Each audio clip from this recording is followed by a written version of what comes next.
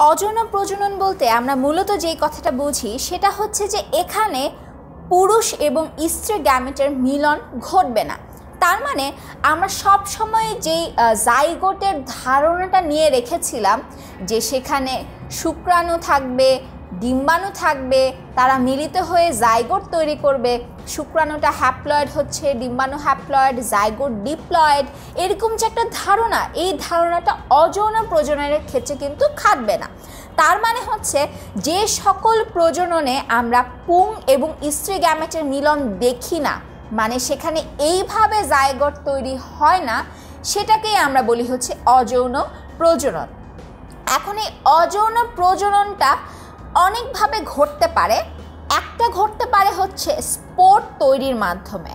Spore তৈরির মাধ্যমে এই ভিডিওটিতে আমরা দেখব স্পোর তৈরির মাধ্যমে আসলে কিভাবে অযৌন প্রজননগুলো ঘটে থাকে। যে সকল নিম্ন শ্রেণীর উদ্ভিদ রয়েছে সেখানে সাধারণত আমরা স্পোর দেখতে পাই এবং অযৌন প্রজননটা সেখানেই সবচেয়ে বেশি দেখা যায়। উন্নত উদ্ভিদের ক্ষেত্রে সেগুলো সাধারণত সপুষ্পক হয়। সপুষ্পক হওয়ার মানেই হচ্ছে সেখানে একটা পরাগরেণু থাকবে এবং সেখানে ডিম্বক থাকবে, ডিম্বাণু থাকবে, তার মানে সেখানে জাইগোট তৈরি হতেই পারবে। তার মানে যে সকল উন্নত উদ্ভিদ আছে সেখানে আমরা যৌন প্রজনন সবসময় দেখব, কিন্তু অনুন্নত উদ্ভিদের ক্ষেত্রে দেখব অযৌন প্রজনন।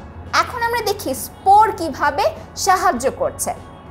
স্পোর বা যেটাকে আমরা রেণু বলি, এই রেণু জিনিসটা আসলে কি? এই জিনিসটা হচ্ছে যে কোনো একটা উদ্ভিদের দেহকোষটাই পরবর্তীতে একটু রূপান্তরিত হয়ে একটা স্পোরে পরিণত হয়। তার মানে রেণু জিনিসটা কোথা থেকে আসে? সেটা আসে হচ্ছে দেহকোষ থেকে, এবং সেটা একটা বিশেষ ধরনের দেহকোষ থেকে আমরা রেণু বা স্পোর দেখতে পাচ্ছি। এখন এই স্পোরগুলা কোথায় কোথায় দেখতে পাই?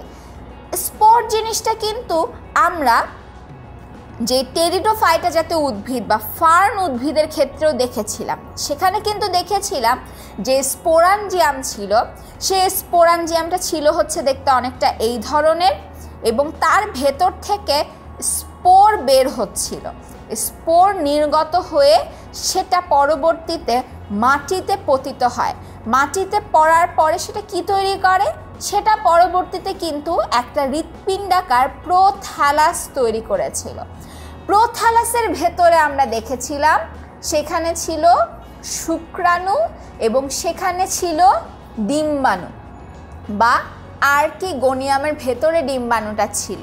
তার মানে টেরিডোফাইটা হচ্ছে এমন একটা উদ্ভিদ বা ফার্ন জাতীয় উদ্ভিদগুলো হচ্ছে এমন ধরনের উদ্ভিদ যে সকল উদ্ভিদে কিন্তু স্পোরেরও একটা অংশ রয়েছে, আবার যৌন প্রজননেরও একটা অংশ রয়েছে। এখানে কিন্তু শুক্রাণু এবং ডিম্বাণু মিলিত হচ্ছিল এবং জাইগোটও তৈরি হচ্ছিল, ডিপ্লয়েড একটা জাইগোটও তৈরি হচ্ছিল। আর এই স্পোর যেটা ছিল, এই স্পোরটা কিন্তু ছিল হচ্ছে হ্যাপ্লয়েড ধরনের। তার মানে এই স্পোরটা হয়েছিল হ্যাপ্লয়েড ধরনের।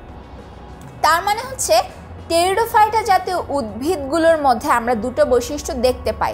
অযৌন প্রজননের স্পোরটাও সেখানে আছে, আবার যৌন প্রজননের জাইগোটটাও সেখানে কিন্তু তৈরি হচ্ছে। কিন্তু মনে করো তুমি শৈবালের কথা চিন্তা করছো।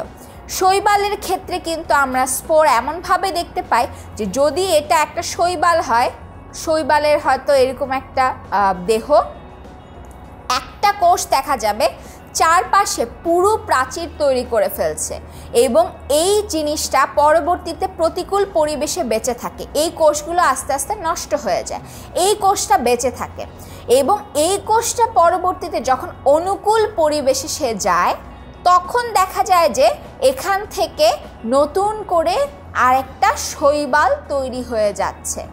তার মানে কি এই জিনিসটা তখন একটা স্পোর আকারে কাজ করছে, মানে হচ্ছে দেহকোষের থেকে একটা কোষ তখন রূপান্তরিত হয়ে জনন কাজে সাহায্য করছে। তার মানে এই জিনিসটা একটা স্পোর এবং সেটা অনুকূল পরিবেশে নতুন একটা শৈবাল তৈরি করে ফেলছে। ঠিক একইভাবে আমরা ছত্রাকের কথা যদি চিন্তা করি, ছত্রাকের ক্ষেত্রে কিন্তু আমরা দেখেছিলাম যে এটা যদি একটা ছত্রাক হয়, আমরা দেখেছিলাম যে এখান থেকে অনেক স্পোর বের হয় এই গিলসের অংশটা থেকে স্পোর বের হয়।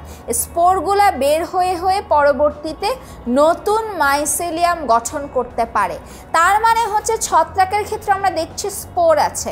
এখন কয়েকটা শব্দ সম্পর্কে আমাদের বুঝতে হবে যে জুস্পোর কী জিনিস এবং একই সাথে অ্যাপ্লানোস্পোর এবং অ্যাকাইনিটি কী জিনিস।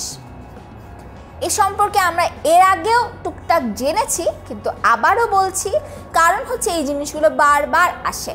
জুস্পোর কি?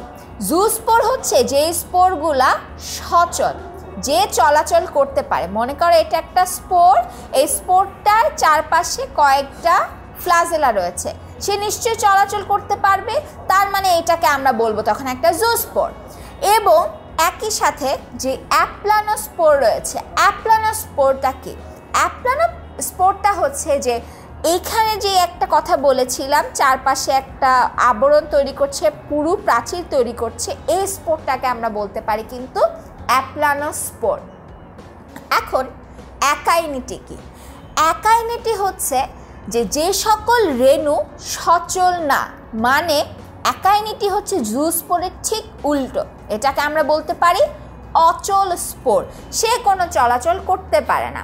তার মানে জুস্পোর হচ্ছে সচল একটা স্পোর, অ্যাপ্লানোস্পোর হচ্ছে যে স্পোরের চারপাশে খুব মোটা ধরনের একটা প্রাচীর থাকবে, স্থূল প্রাচীর থাকবে, স্থূল প্রাচীর দ্বারা সে বদ্ধ অবস্থায় থাকবে প্রতিকূল পরিবেশে বেঁচে থাকার জন্য, সেটা হচ্ছে অ্যাপ্লানোস্পোর। আর অ্যাকাইনিটি হচ্ছে জুস্পোরের ঠিক উল্টো, যখন রেণুগুলো বা স্পোরগুলো চলাচল করে না তখন সেটাকে স্থির রেণু বা রেস্টিং স্পোর বা অ্যাকাইনিটি আমরা বলে থাকি। তার মানে হচ্ছে যে স্পোর জিনিসটা, এই জিনিসটা কিন্তু আমরা শৈবাল ছত্রাকে প্রচুর পরিমাণে দেখতে পাচ্ছি এবং তাদের জনন প্রক্রিয়াগুলো স্পোর দিয়ে সাধারণত হচ্ছে। এবং ফার্নের ক্ষেত্রে আমরা দেখছি স্পোরও তৈরি হচ্ছে, আবার শুক্রাণু ডিম্বাণু মিলিত হয়ে জাইগোটও তৈরি হচ্ছে, এবং এর পরের উন্নত উদ্ভিদগুলোতে গিয়ে কিন্তু আমরা স্পোর দেখতে পাচ্ছি না, সেখানে আমরা সরাসরি যৌন প্রজননটা দেখতে পাচ্ছি। তো এটাই ছিল অযৌন প্রজনন নিয়ে স্পোর সম্পর্কে আমাদের এই ভিডিওটা। অযৌন প্রজনন কিন্তু শুধু যে স্পোর দিয়ে হবে তা কিন্তু না, আরও কয়েকটা ভাবে হতে পারে, যেমন দেহ অঙ্গের মাধ্যমে হতে পারে, কলম করার মাধ্যমে হতে পারে, সেগুলো সম্পর্কে আমরা পরবর্তী ভিডিওগুলোতে জানব।